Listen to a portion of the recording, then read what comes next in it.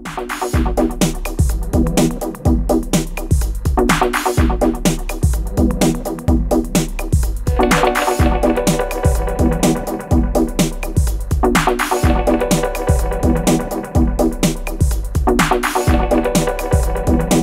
guess in computer games, we are constantly iterating on concepts that help us to get our players into flow, that help us to motivate them to play the next level, to spend another hour with the game.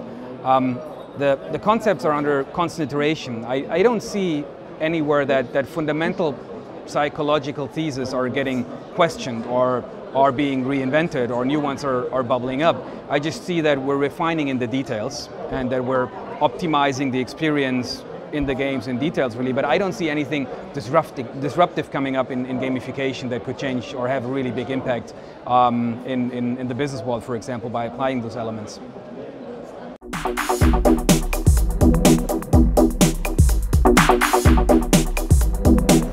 Oh yeah, that's a really big topic. I think it requires a really good understanding of how people react to things. I mean, if you implement motivation schemes, if you implement reward systems, you need to be aware of that people potentially start to abuse them. You need to be aware of how things react with each other. So just kind of saying like, we need to gamify things, and here's like a bonus system that we implement, and here's a progression scheme that we probably implement, and we've just seen that in that game, so we might actually export that here.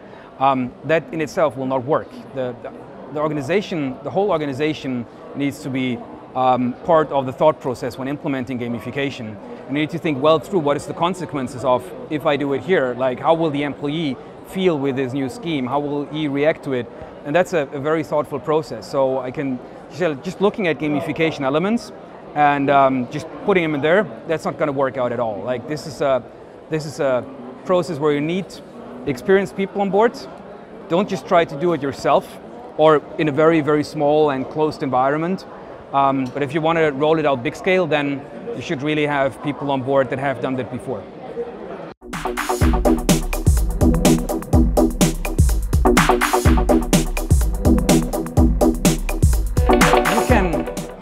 You can just package other things into the box. I mean, if that is the impact of that certain gamification element, then you probably need to add other things around it. There's nobody that says like this is the one thing and this is what needs to work. Like if this works and motivates people for short-term goals and maybe other goals are not considered because the attention goes all to this one and this gamified element, then you put kind of a bigger scheme on top of that, right? You package it with other stuff. It's not like you can only gamify this one thing. On the other hand, obviously you don't want to make it too complex, like people still need to understand what's going on. So 10 different packages and reward schemes and achievements, then nobody's going to understand anymore. So that's the balance, kind of iterate, do the first thing, see what happens. Once again, think it well through, so you try to not make mistakes in the first place, but of course you can make mistakes. So try to make them fast, and if you realize those, package something else with it, right? Change it a little, put something else on top. That's what we do with games, it's the same thing. And of course you want to make sure that you measure the right metrics, like what's the things that are actually impacted? Like if I do this, what's happening? Is revenue increasing here? Is that thing getting sold more? Is probably our costs increasing here or less by having this thing in place? Like what's the KPI I need to measure to see what the outcome is of that actual process that is being gamified or that mechanic being implemented? So knowing the KPIs, looking at the KPIs, and iterating that product, you will come to a good result.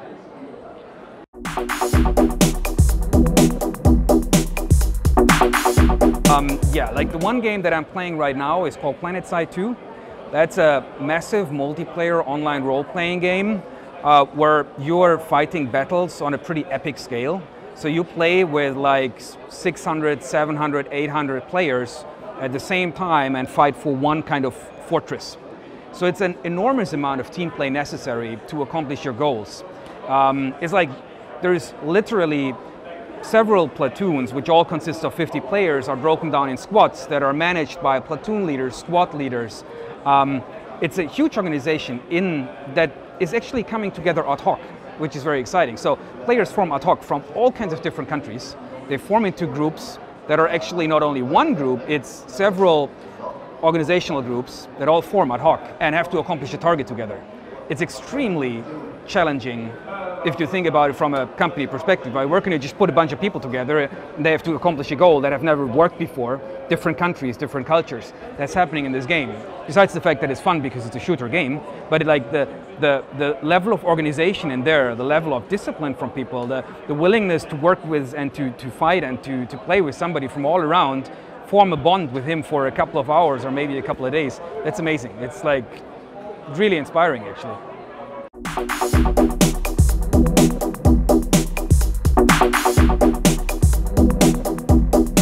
There's a lot of different skills, I think, that you gain by playing computer games. And obviously there's different kind of computer games. You don't necessarily gain that much by playing Tetris all day.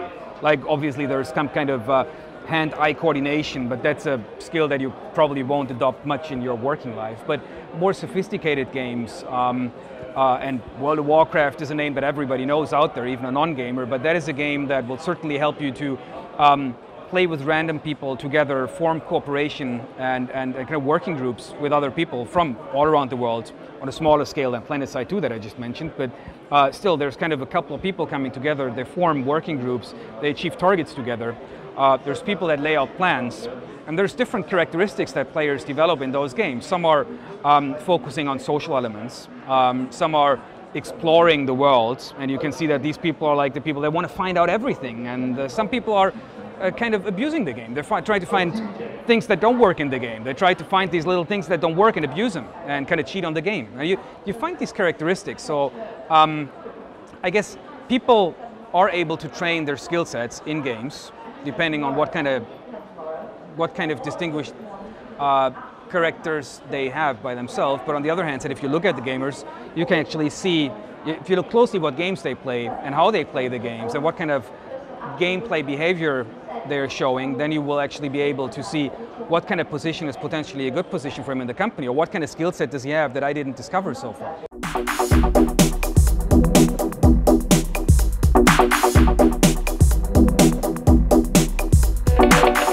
Well, I'm not sure if my answer is a good one, but I'm not so sure if that is not a waste of time, and that is not discrediting any of the target groups. It's just like, let the people do what they're most effective in, and let the people do what they enjoy doing most. And it's just not that enjoyable for a person that didn't grow up with digital technology to adopt to using a smartphone every day. Like, that's a real old-fashioned thing I'm talking right now, but I mean, everybody's really using a smartphone. But like, if there's a disruptive change in technology and people have not been part of that disruption, they've been an older generation that has not kind of had been using these technologies when they grew up or for a long time, I'm not sure if the best way is to try to convince them to use it, with all the challenges that might pose, right? I mean, that might be two levels in a company, but the most important thing, I think, is like, people need to feel well in what they work with, and somebody doesn't feel well with working with this, yeah, you can explain him. If he still doesn't feel well, like, no way he should work with that, whatever the consequence of that is. But I don't think it's necessarily a good idea to kind of push somebody to use something that's not just useful for him. If anything, we just should try to remove barriers for somebody. And if that means somebody's not using that certain piece of technology, that might be the solution.